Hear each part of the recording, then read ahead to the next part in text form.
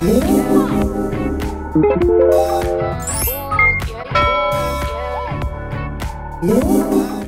guys, welcome back. It's me, just TiffanyB, and today, as you can tell by the title, I'm going to be mixing almost all my foundations together, and I'm going to be applying my foundation with my mini Luna Mini.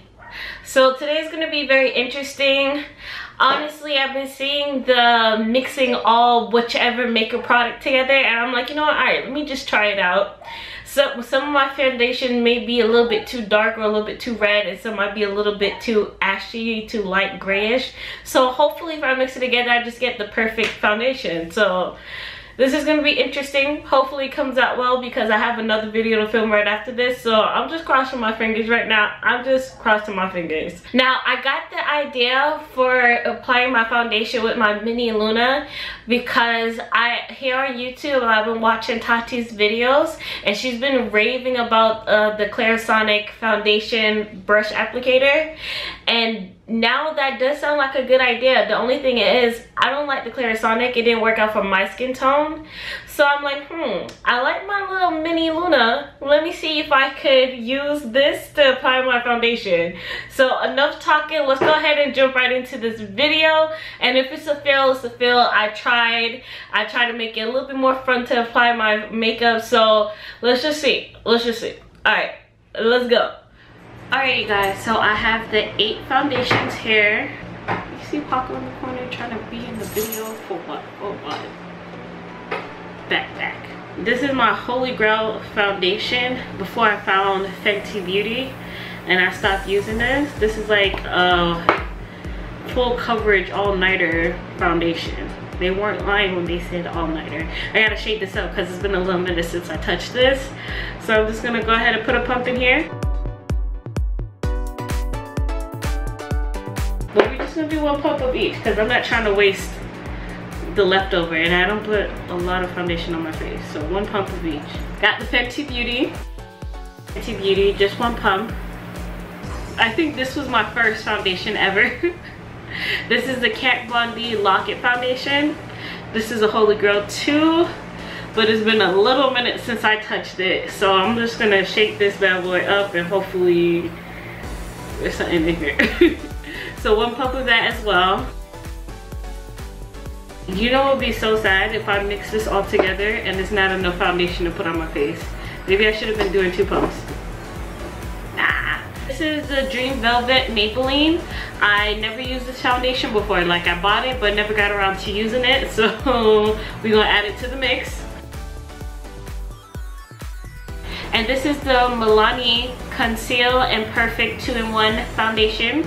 Oh, that looked like to have a yellow undertone. I'm not liking how this looking so far, you guys. This is the MAC Next to Nothing foundation.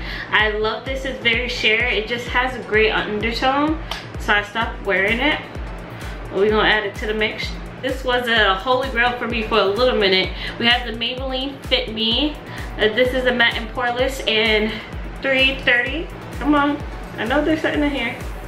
Last but not least, this is the NYX Total Control Drops Foundation. I'm just going to fill up 1 whole syringe of this. Now that I'm looking at it, it's definitely not enough foundation. So I'm gonna go back in with each foundation and add another pump. Alright, so this is how it looked pre-unmixed. I'm about to mix it together now. So I'm mixing it, but it looks chunky, it looks thick. Like, look at this. I don't think it's oh. So I mixed it. I'm about to prepare my foundation applicator. I'm gonna take some cling wrap and I'm gonna wrap it around the application part so it'll be less of a cleanup. And there you got it, a regular Luna Mini, now with a brush tip foundation applicator. I know, amazing. Oh yeah, there's a lot of product in here. Oh my gosh, what am I doing, you guys? Okay, I'm gonna turn it on. It's way too much product. Okay, this side's it. And I'm just gonna apply it to the face. This foundation is too orange. Or maybe not.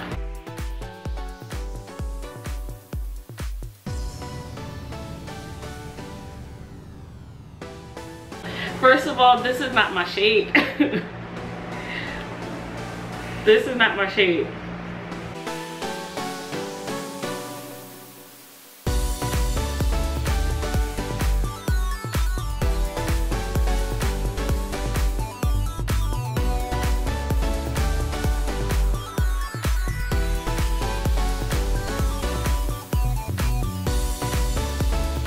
This is what I get for being petty. This is honestly what I get for being petty.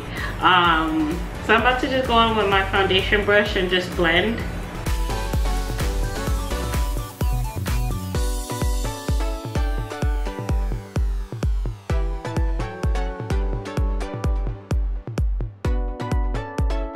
Is the foundation oxidizing? Does it seem like it suits me now? Like, I'm looking at the camera and it's telling me that the foundation suits me. But I'm looking in real life. I'm looking in this mirror and it kind of looks a little yellow to me, you know? I feel like a cake face right now. Yeah, I feel cakey. I really want to know which foundation was that yellow that it just stood out from the rest of the crowd. I'm gonna go ahead and finish up the rest of my makeup. You guys already see me do my makeup like 1,001 times, so you don't need to see me do it. So hopefully the foundation oxidizes a little bit, and I'll see you guys in a few. So alright you guys, so I finished applying my makeup and this is the overall look. Now let's jump in with the applicator. I will not be trying this again.